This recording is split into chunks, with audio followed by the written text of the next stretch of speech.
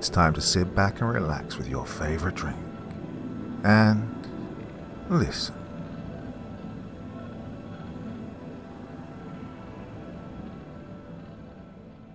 Trick-or-treating remains an ever-popular activity during Halloween. It can be a fun and exciting experience for children and families. But it's important to be aware of potential dangers and take precautions to ensure a safe and enjoyable celebration. People sometimes overlook the possibility of traffic accidents, trips and falls, allergies connected with food, candy tampering, and stranger danger. And, perhaps worse than all of those, is what we'll see in tonight's story. Green Skin by Michael Whitehouse. It started 3 days before Halloween, an unrelenting torrent of rain the likes of which I'd never seen in all of my, at the time, 14 years. Of those years I could remember, I'd always spent the October weeks preparing for the 31st. By the time the word teen was subverting everything, including our outlook, dress sense, age and hopes, my friends and I were almost being ironic by still going trick-or-treating. Almost, but not quite. In fact, we used a particular excuse that year to justify dressing up and wandering the streets in search of sweets. That excuse was the timid figure of my little brother, Max. He was 6 years old and needed a chaperone to accompany him. Peeking out from a mess of brown curls and a kind smile, he was a shy little boy and, as a result, didn't have many friends. Certainly none who lived close enough to accompany him that night. He'd replaced the need to be around children of his own age with hero worship, following me no matter where I went. I often joked that if I were ever lost, the police could use him as a sniffer dog. I look back now and grow increasingly disappointed at myself for being frustrated at him, always in tow. Alongside us that night were my two friends, Zita and Robert. The three of us had grown up on the same street, playing, arguing, and then playing again for most of our lives. Robert still lived 3 doors down from my house, and while Zita had moved to another part of our suburb a year earlier, she always returned to the street where she felt most at home. They were both happy to help Max go knocking on doors, especially since it gave them the opportunity to celebrate Halloween without feeling embarrassed. In our neighborhood, at least, a lot of kids our age had already stopped dressing up and would have made fun of us if we'd let them. Zita, however, was not easy to push around. With a flick of her tongue or her black hair, she could reduce anyone to half their size in a moment. Robert was no slouch either, and had often been given a hard time for his bright red hair. He'd learned early in life to meet fire with fire. It was only later that I found out he was beaten by his father at home. That explained a lot, and I still regret not knowing about it until my mother told me years later. Someone should have intervened, but, as is the way, too many people were concerned about causing a stir than doing what was right. Of the three of us, I was the quiet one, shying away from confronting anything around me. That trait ran in the family. I was a nervous kid, though. Little Max seemed more hesitant. If Robert had learned to answer the derision of his peers with his fists, I'd learned to avoid it with submission. I preferred to keep my head low, absorbing the pain subjected by the bullies in our lives, and then, bravely, making fun of them in return. Of course, this was always done when out of earshot, and so, ultimately, my cutting retorts were a series of meaningless protests. But they did make me feel better. That Halloween, Max dressed up as a Gruffalo. The Gruffalo was his favorite book, and he thought all the monsters were big, cuddly messes of brown fur who were secretly frightened of the world. I half suspected that this was the reason he liked to keep his own hair a tangle of curls. Max loved monsters, and I think he took comfort in the simple honesty of their appearance and their strength. He was an innocent sort, even for his age. However, we are cursed to have our innocence shattered, and in the torrid rain of that Halloween night, we all earned our scars. My parents made me promise to keep an eye on Max at all times. as if I'd leave him on a street corner waiting to be abducted, and I could feel the curtains twitching from 3 streets away as I imagined my dad looking for us to return on time as he had instructed. I think part of his nervousness was the weather. The rain had battered the city for days, and there had been serious flooding closer to the center where a river had burst its banks. The previous day, I thought there was little chance of us going out on Halloween, as water cascaded down hills and into drains, many of the latter clogging up with fallen leaves. And a swirling wind made the outside world that more inhospitable, and so, with disappointment, I was sure we would miss out on all those treats hiding behind nameless, weather-beaten doors. When Halloween night did arrive, our fortunes had turned. While it was still raining, it wasn't nearly as torrential as the previous days. Things had calmed down quite a bit, but our dad told us in no uncertain terms that we had to come home immediately if the weather grew worse. As usual, I thought he was overreacting. Dad offered to come with us, and while Max was keen, I was less so. As I said, teen had subverted everything, including my desire to be around my parents.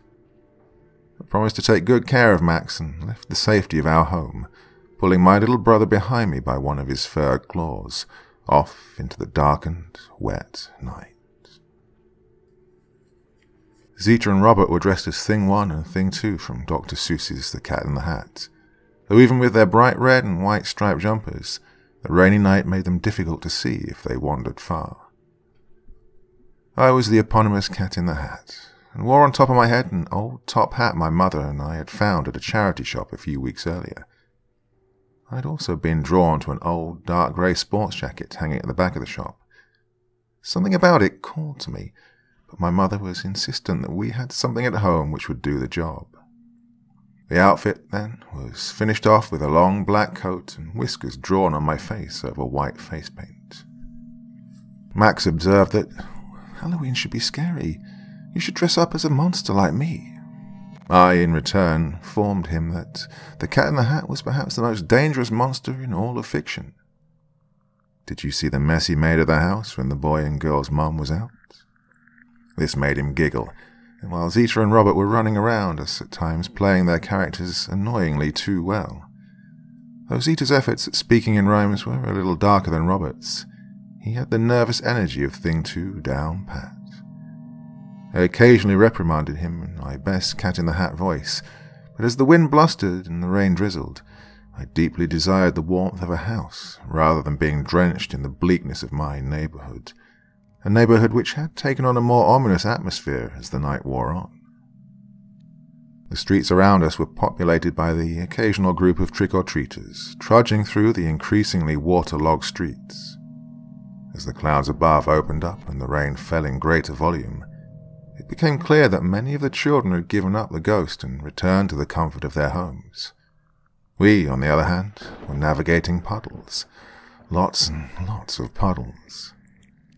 The small islands of water rippled in the cold wind which, well, not quite a gale yet, promised ferocity. If I had my way, we would have visited every door in 1 or 2 streets, captured a decent haul of sweets, and then headed back home out of the rain as quickly as possible. But Max insisted otherwise. Some houses looked too scary in the story night, especially those with glow-in-the-dark skulls plastered on the windows or headless skeletons hanging from the doors, swaying in the wind. And I grew frustrated with Max. The rain was now heavier, and the wind had an uncomfortable icy chill to it. I just wanted to get back home and watch some horror movies with my friends. "Not that one," Max said, pointing to a house with a bloody hand sticker on its door. "Oh, come on, Max. I thought you said Halloween should be scary," I said, sighing. "That one," he said, pointing to another house across the street with no decorations. I tried to inform Max that the houses without decorations were less likely to have suites or even owners willing to answer our knocks. Yet Max insisted on picking homes which did not impress fear on his mind. He held onto my arm in the growing wind and continued to guide us, more often than not away from houses which clearly revelled in Halloween. This timidity despite his monster obsession. "Monsters aren't afraid," I would say, but Max looked at the night sky as the clouds above swirled, and held on tight to me regardless. We wandered from door to door, and as we did so, I could see that the rain was pooling significantly in places. The flooding was growing. So too was the loot we budding trick-or-treaters had in our sacks.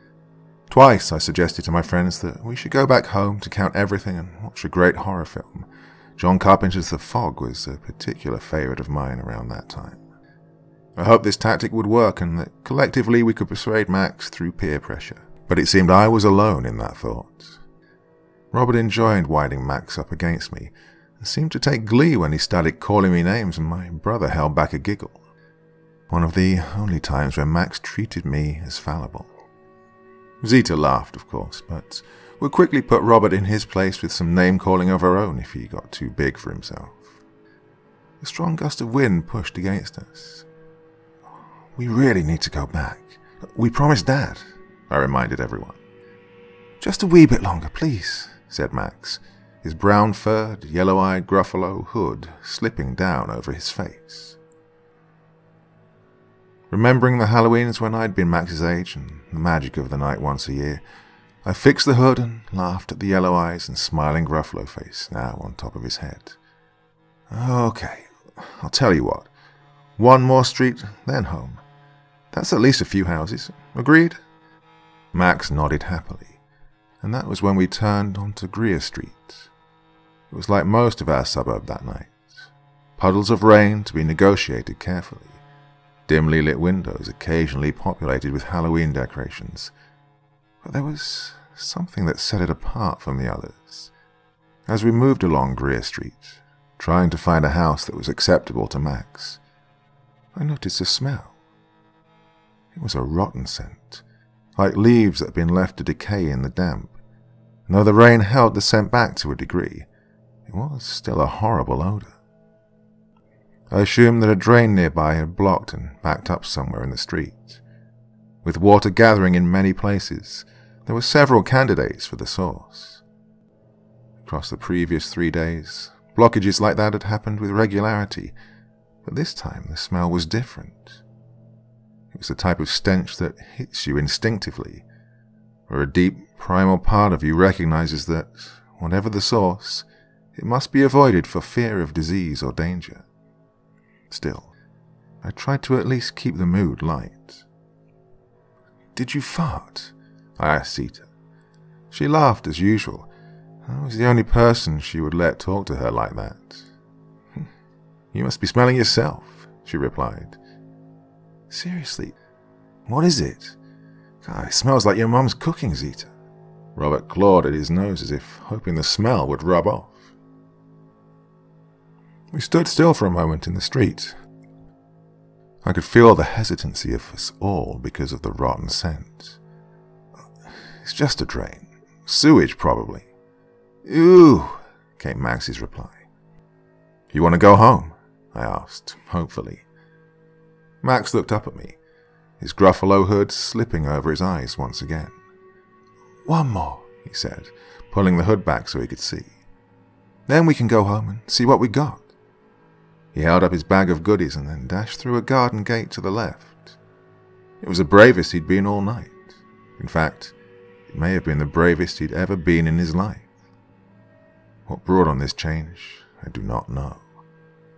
In my darker moments, I considered that he was being reeled in by something. Robert, Zita, and I gave chase up a straight garden path, our feet clipping concrete slabs that were in bad need of alignment. The house before us was much like most of the houses in our neighborhood.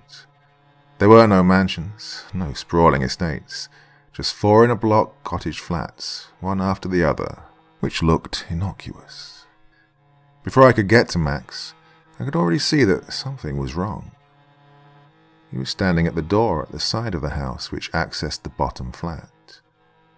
In shards of dim light from the orange streetlights nearby, I could see that his face was paler than usual. Nearing the front door and grabbing Max, I reprimanded him immediately. "Dad said I have to look after you. Do you know what would happen to me if you ran off like that and had an accident?" We both knew what would happen. Nothing. Dad was a big softy, and if Max fell over and cracked his arm, he would have given me a stern talking to about responsibility and looking out for my little brother, but little more than that. Max did not respond. He looked up at me, and his expression was a wary one. I was used to my brother being timid, but this was more than shyness, more than caution. This was fear. "What's wrong?" asked Zita, catching up to us with Robert. "Oh, Max got carried away," I said. But my brother still said nothing. "Max," said Robert, wiping rain from his eyes, "what's got you so spooked?" Again, my little brother did not reply. He just looked scared. My patience was wearing thin. When I was about to drag him by the arm out of the garden and back home, we all heard it. The door next to us opened, almost inaudibly against the thick patter of rain on the ground. A chill ran through me, and, as I still held Max's shoulders in front of me, I turned my head to look inside. I expected to see someone at the door waiting to hand out treats to us, but instead, all I saw was the blackness of an unlit hallway. "Hello?" Zita asked loudly. No reply was given. Robert stepped forward towards the door and then recoiled instantly, holding his nose. "Holy crap, that smells bad." He was right. Coming from the darkness within was the same stench we'd encountered when first walking down Greer Street.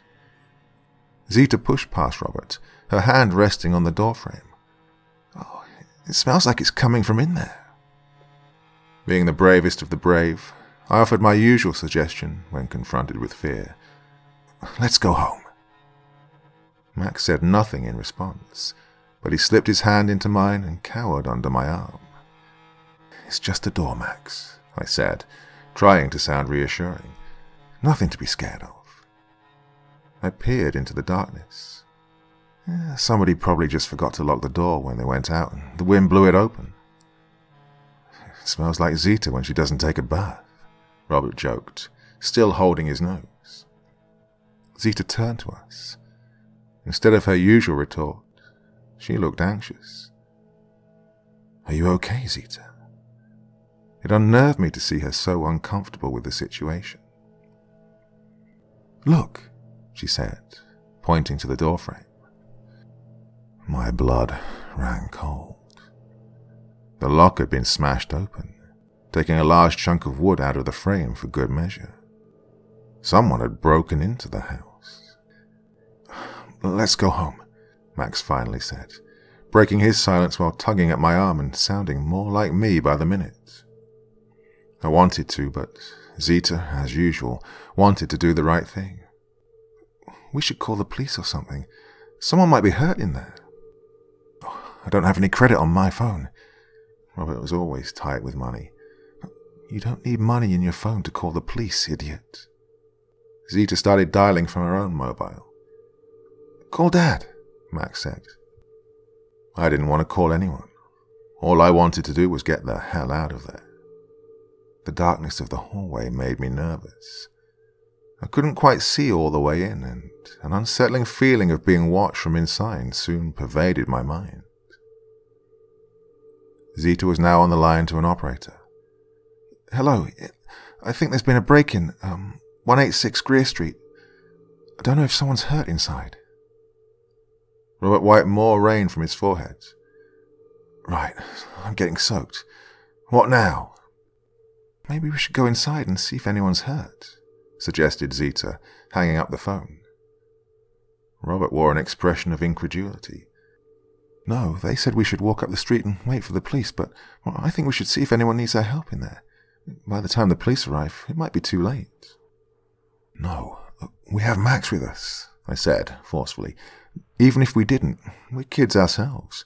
Let the police deal with it."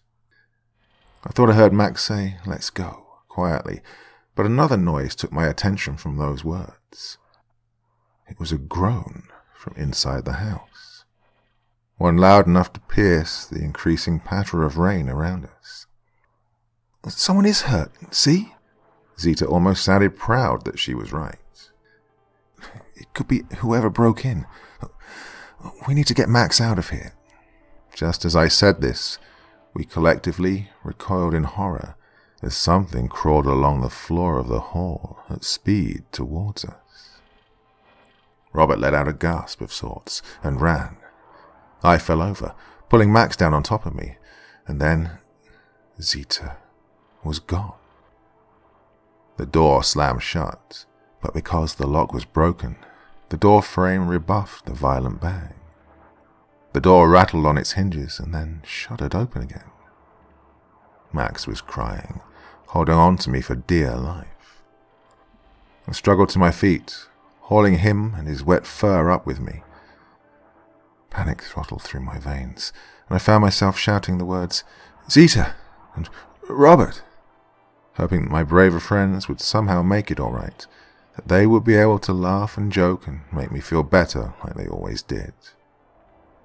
The only answer I received, however, was the rain from above shattering on the ground at my feet and dripping into my eyes with icy precision. Robert was fast, and was by that time probably halfway out of the street. Whatever he had seen had caused one of the bravest kids I knew to run for dear life. I didn't blame him. I would have done the same, if not for having my little brother with me. My head was spinning from the fall.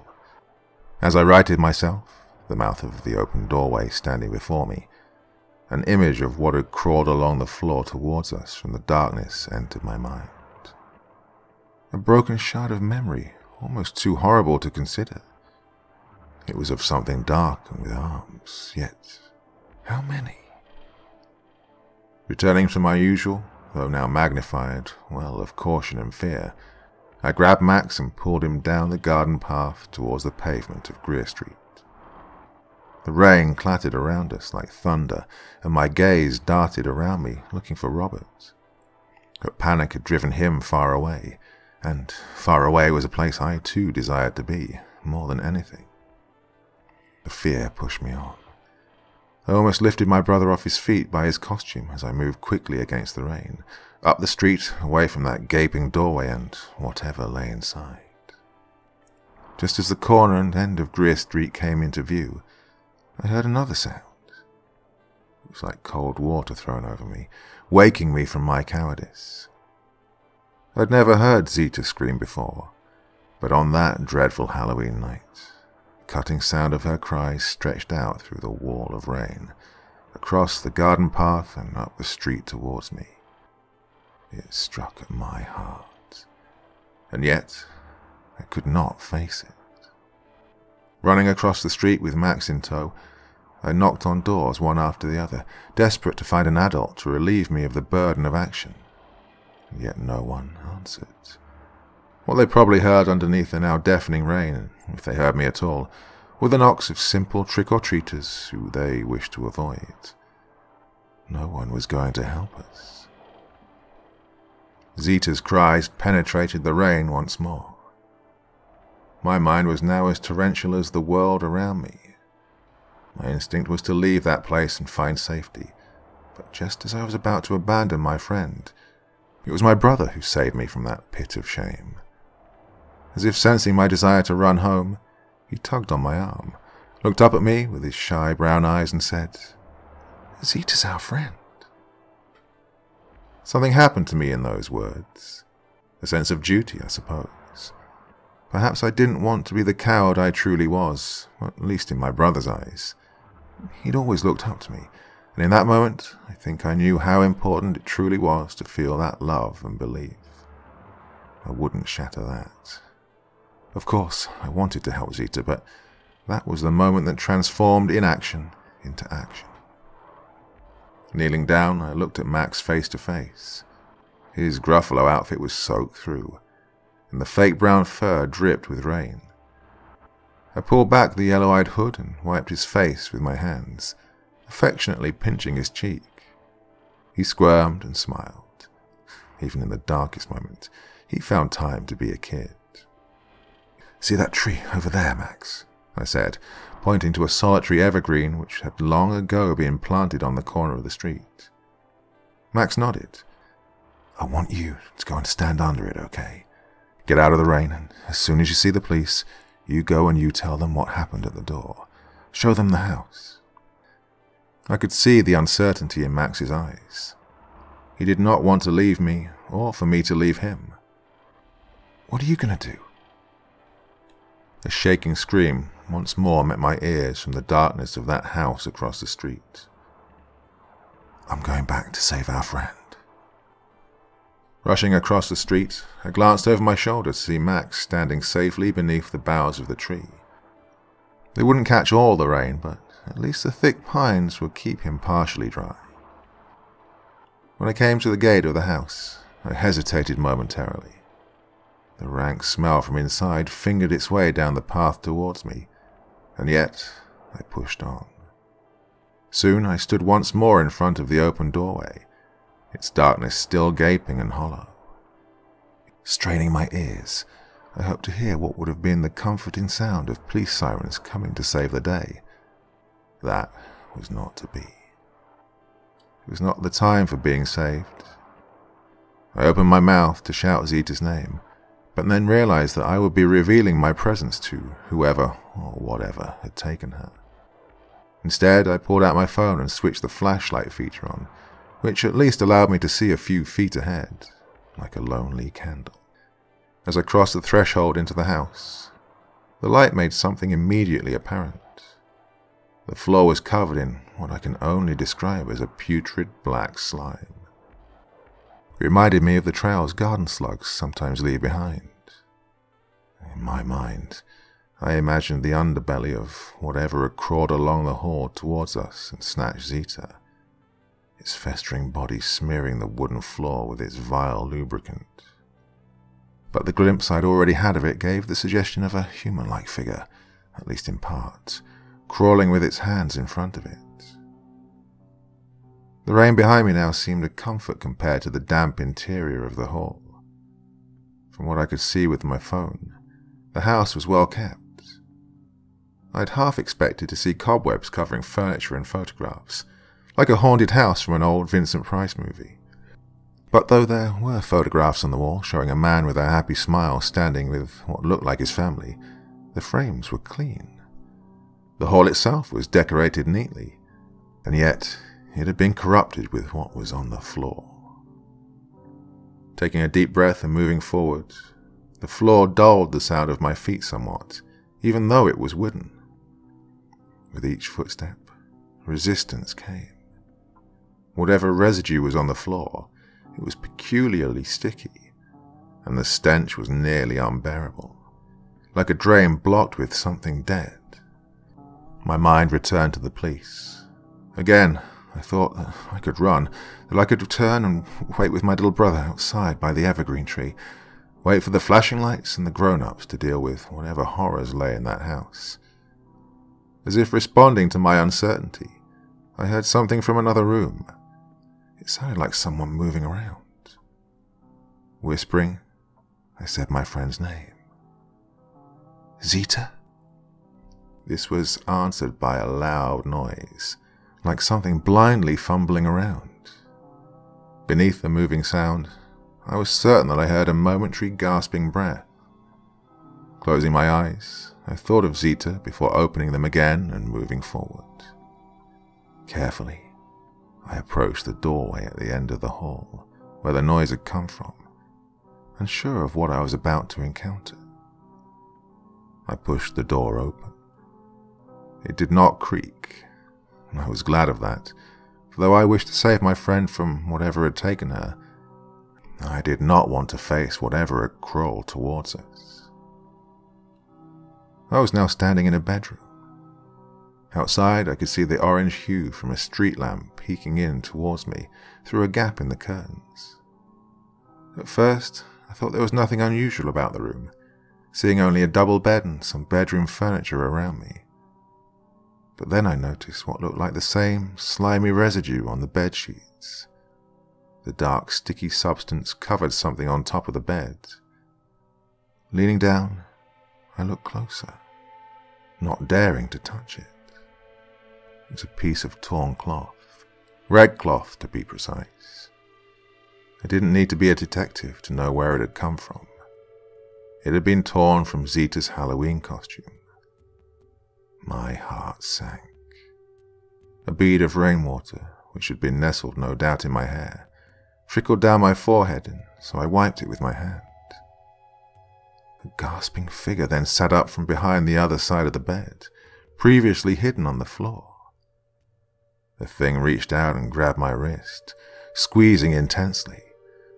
I was nearly sick at the sight of it. There was no face to speak of, just black and red ooze which dripped from the head, and on part of the grasping hand I thought I saw what looked like fingernails, green-tinged and digging into the skin of my wrist. The skin was swollen in places and warped at the touch. The figure clambered up on the side of the bed, pushing me onto my back. I fought back, but the thing was too strong. Dark gunge dripped from its head into my eyes, and as I felt the weight of its body on top of me, it was then that something struck it violently on the head. The creature let out a horrid gasp, and as it did so, relinquished grip of my wrist. Instinctively, I wriggled out from under it and fell onto the floor nearest the door. Looking up, I saw another figure leaning over me, covered in dripping dark ooze. But before I could identify the features, the girl grabbed me by the hand and said, "Let's get out of here." I knew then that it was Zita, her voice filled with fear. She was covered head to toe in the horrible substance I'd seen on the floor, but she seemed to be unharmed other than this, and so quickly led me out of the room and down the hallway. Dragging itself behind us, we heard the figure by the bed stumbling out from the room and letting out a horrid gurgling noise.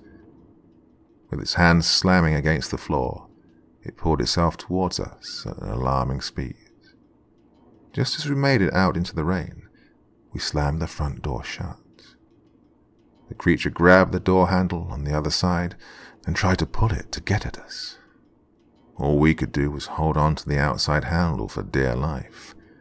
We yanked back with all our might. With no door lock, there was nothing else we could do. The door shook and strained and shuddered.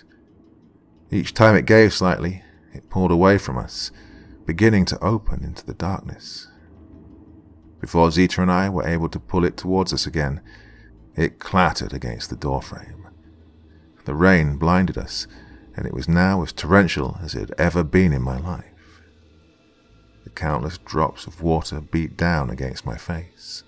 I could hardly see, but I didn't let go of that door handle, not even to wipe my eyes. Behind the door, horrid groans and garbled noises came, and then, finally, nothing. Zita and I looked at each other. We were breathless. The rain had mixed with the viscous slime which covered Zita's hair and face, revealing some of her to me. Though her eyes were wide and white with terror, I was just glad to see her in one piece. We waited for a few moments, and then came a loud sound of broken glass. Still holding on to the handle, I turned to my right, only to see a dark, hulking shape leaving the garden on its belly and clambering out into the street. "Max!" I shouted. "Where is he?" Zita said anxiously. "He's out in the street, across the road." We ran. The rain crashed around our ears like the waves of a ferocious sea. I'd never run so fast in my life. My feet pounded the soaked concrete of the street, and as the rain and wind reached a crescendo, I thought I heard another scream, the cry of a helpless 6-year-old. Reaching where Max had once stood beneath the evergreen, we saw that he was gone. Inches of water lay on the ground, erasing any evidence of what had happened or any hope of tracking the creature. "It must have taken him," Zita screamed above the torrid roar. At that moment, a greater fear than anything I'd previously experienced visited itself upon me, the fear of losing my brother. We looked all over, behind garden fences and hedges, under cars, anywhere we could think of. But the rain had covered the thing's tracks completely. As hope began to abandon me, I saw something at the other end of the street. It was hard to see through the black sheets of rain, but enough streetlight caught its shadows. The rain cascaded along the street towards it. Something was hunched over a manhole cover, and a body lay next to it. We ran towards the thing, screaming and yelling, trying to get it to chase us and leave Max alone. But our cries were dimmed and suffocated by the storm which now took domain over all. As we drew closer, the glistening hunched shape was pushing itself down through the manhole to the sewer beneath. Its body squeezed and writhed as though it were too big to enter the opening. The rainwater cascaded down the street now with increasing force, reaching over my shoes and above my ankles. As the creature poured itself down under the street, the water flooded down on top of it, and we were now a few anxious steps away. The water warped the beam of the streetlights, and I saw for the first time that the creature's flesh had a dark green tinge to it, like black mold spread on rotten grass and leaves. As the shape disappeared into the darkness, its many-fingered hand reached back out to grab at Max's body, which was now all but covered by the torrential water. A motionless, brown-furred shape, which in the blackness of the night only suggested the outline of my dear, sweet brother. I cried out at the thing in the sewer to leave what was left of my brother. As its sludging black-green hands pulled Max down inside the hole, Zita and I were finally close enough to act. We fell to the ground at the opening and reached in. The water washed over us, threatening to pull us under. I flailed blindly and then saw one of the yellow eyes of Max's costume in the dim light. I plunged my hand towards it and quickly grabbed hold of it.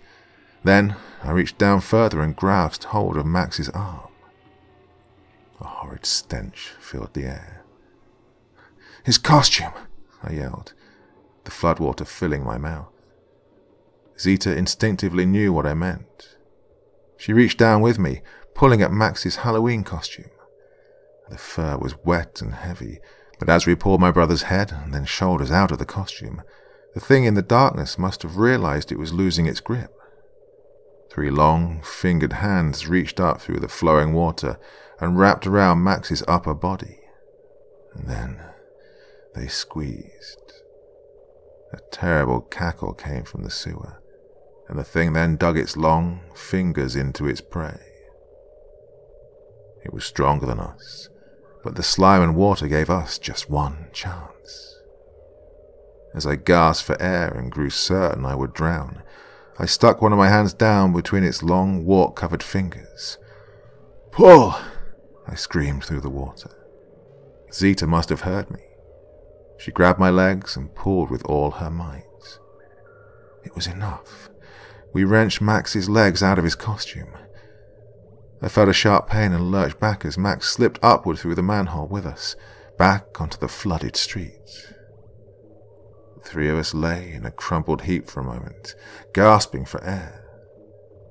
The road was now obscured by half a foot of water, and I saw a face momentarily emerge from beneath it, up through the manhole cover. The water warped its appearance, but it now had eyes, and they stared at me. Blue flashing lights came, the sound of sirens. Water filled my mouth. I saw Max standing, alive and shivering, almost naked. I felt so relieved to see my brother in one piece. Yet Zita and he looked at me with shock and horror in their eyes. I tried to pull myself up, but something was wrong. The damn thing had cut off my hand. You might think that losing a hand would be traumatic enough, but there was more to it than that. It took several weeks and 3 surgeries to save as much of my shredded wrist and arm as they could, but the hand was gone. Taken as food or a memento, or perhaps even just cast aside as meaningless garbage by that creature living down there in the drains and sewers. Zita and Robert visited me regularly. Max barely left my side. The four of us knew what had happened, but the police and our parents seemed resistant to the idea that something hideous lived beneath our neighborhood, despite the evidence. The surgeon who operated on me stated that my wounds were inconsistent. He said my injuries reminded him of a patient years ago who had caught his hand in a threshing machine. Robert apparently ran to our house to get my dad that night. At least he'd not totally abandoned us. I told him not to blame himself for running. Fear does strange things to people. I don't think he ever fully forgave himself, though. In some way, I think being around me, missing hand and all, reminded him too much of, in his eyes, letting us down. And we drifted apart eventually. Of course, Zita and I are still friends. We talk once a month and she comes to visit a few times a year. She either cannot or chooses to not remember what happened to her in that house when she was taken by the creature. I don't press her on this. We all have a right to forget if it saves us from sleepless nights. As for Max, he fully recovered. I guess after that I really was a hero to him. And even now that he's at college and I have kids of my own, he still treats me like I'm something special. We're close, and we can talk about everything, well, almost everything. That night is a blind spot which we rarely visit, and though I'm glad that I saved my brother, I can never feel worthy of being a hero, because what we encountered in the bedroom of that house was not the creature from the sewers. It was the owner of the house, and he died a brutal death that night. For we had held the door too tightly, blocking his escape.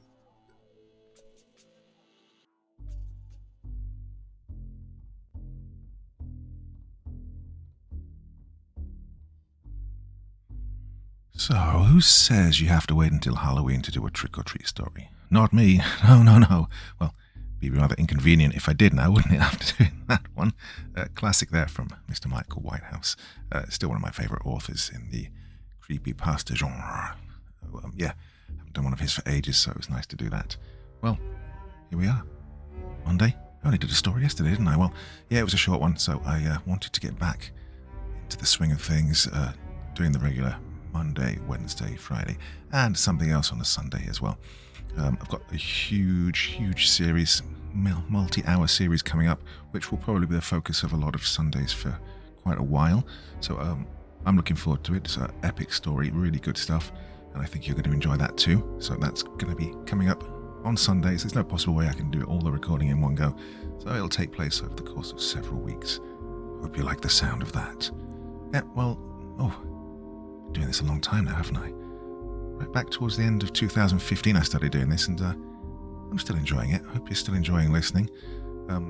If you are, please tell your friends and people to come along and listen. That'd be nice.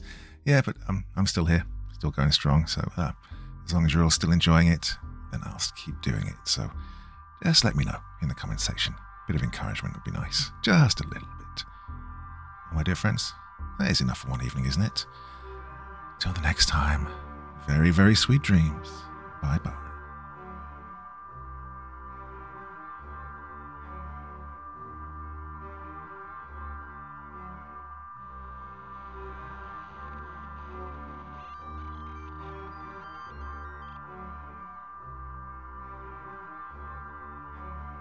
Thank you so much for taking the time to listen to this story today. Really means a lot to me and to the author of the story, of course. Well, if you want to know more about me, I'm pretty much everywhere on social media. You can find me on Facebook, Twitter, Instagram. You can download my music on SoundCloud. I've got a Patreon if you feel like. Throw me $1 or $2. Very much appreciated. And of course, on Reddit, I have a place where you can leave stories if you want me to read one that you've written. Well, hoping to see you all again very soon. Till then, sweet dreams, and bye-bye.